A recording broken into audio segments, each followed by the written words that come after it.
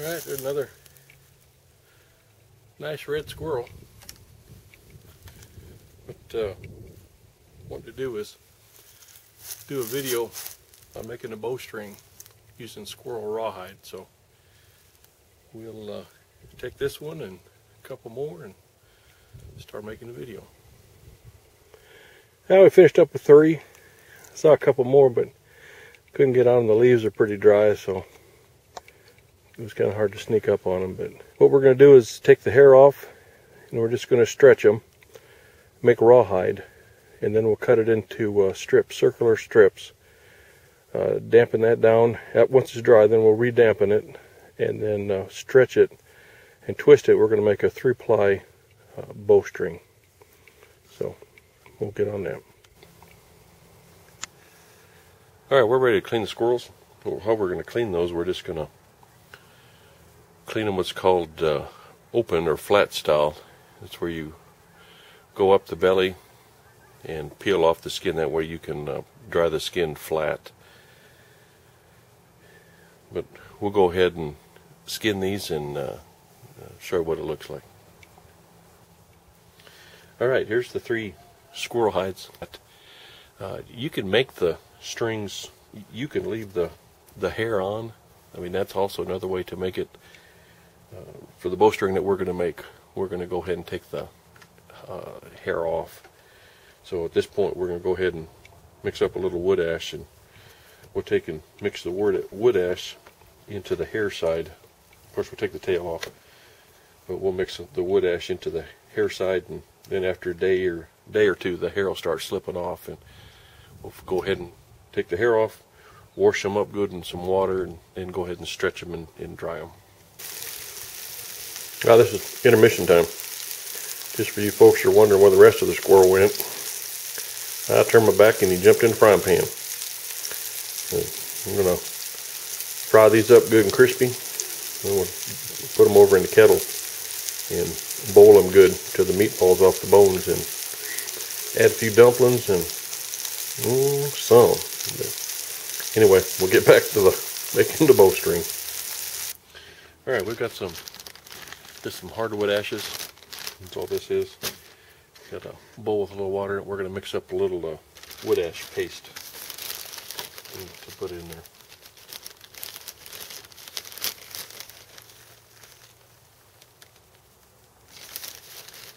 It's going to soak in there pretty good.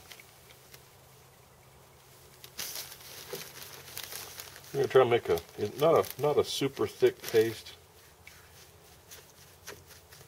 but enough that it'll stick to the hair pretty good. We'll get just a little bit more.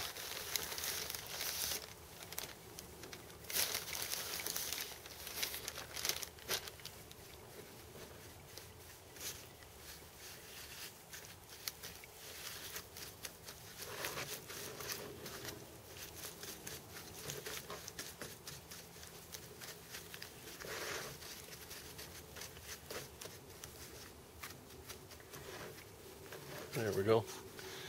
You see, we got that mixed up pretty good. That's still just a little, it might make it a little bit thicker than that, but that's not going to hurt. Now we'll just take our squirrel skins and lay them out. And just work that into the skin is all we're going to do.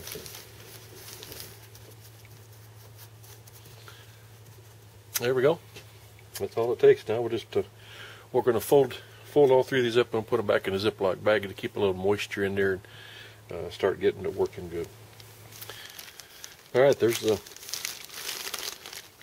all 3 squirrels wrapped up. We just put them right back in the bag again. We're just going to let them set. Of course, the warmer it is, the faster it's going to start working. So we'll probably just put these in the garage or in the house, and after a day or two, we'll check on them, see if the skin will start pulling, and then we'll get the hair pulled off and get them stretched out. Alright, we're going to check our hides to see if they're ready to start taking the skin off, and we can take that just by, with your fingers, you can you can see it's starting to come off. So we're going to go ahead and we use a clamshell. We'll just go ahead and start scraping this one and show you what it looks like. Alright, we've got the majority of the hair off this skin. Like I say, you don't have to be perfect. The main part of the skin that you're going to be using is going to be right towards the middle of the back area anyway. But now all we'll do, we're just going to take this and put it in a tub of water and wash this down, and you can kind of spot where you still might have some areas that you haven't got.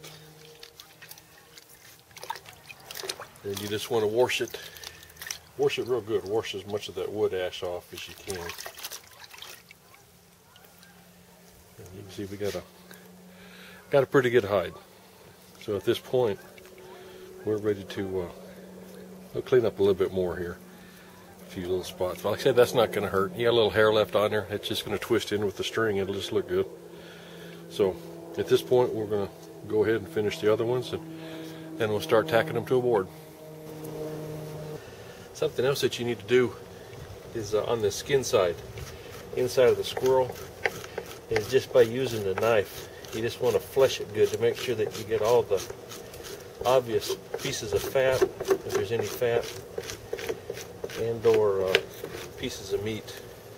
You just use the flat side of the blade. Don't cut into it, but just you're pushing straight on. Just work that skin over, work it over good.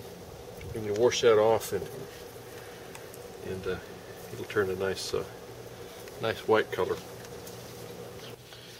Okay, now we're just tacking it on a piece of plywood.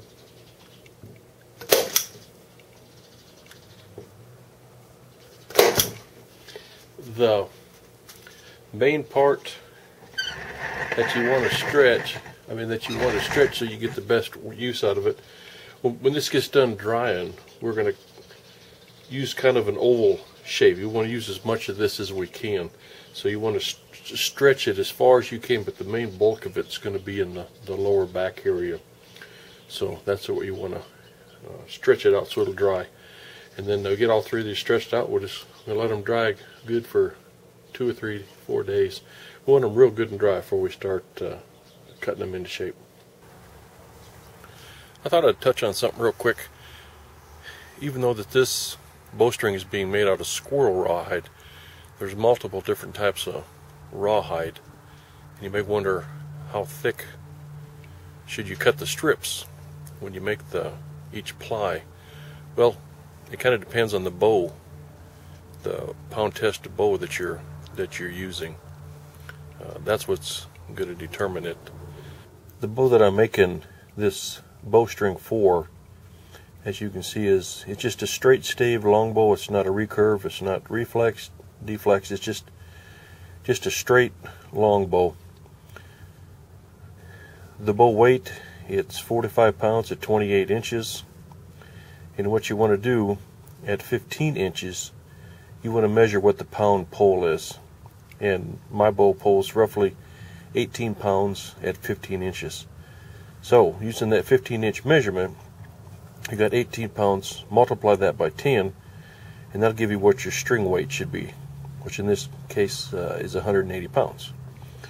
So now you come up with different ply combinations for that 180 pounds bowstring. You can go with just 3 plies of 60 pound, all the way down to 7 plies of, say, 26 pound rawhide. And now that's going to get us back down to how wide should our rawhide strips be. Well, you don't know. You're going to have to practice. So what I've got is an extra squirrel hide. This is one that I de-haired and worked on earlier. And what I'm going to do with this one now is we're going to cut some test pieces. I'm going to cut each one roughly 2 feet long, and I'll probably set up one piece. I'll cut it a strip 1/8 of an inch wide, another one maybe 1/4 of an inch, 3/8 and 1/2 inch. I'll cut 4 pieces of this squirrel rawhide, 4 different dimensions, and then we'll soak them, roll them, or twist them, and let those dry. And then we're going to see what pound it takes, or at what poundage it will break at when I try and break them. And that poundage of what it breaks at, that is going to be this value that's going to give you here. And actually you want to probably err a little bit on the high side. So, all right, here's our test strip. We got the 1/8, 1/4, 3/8, and 1/2. I got it marked with a Sharpie, just showing the 1/8. This is 4/8, which would be 1/2. So we got our 4 test pieces. So now we'll soak these, get them good and soft, and we'll twist them, stretch them, and let those dry. And then we'll put them in a break test to see at what poundage they'll break at.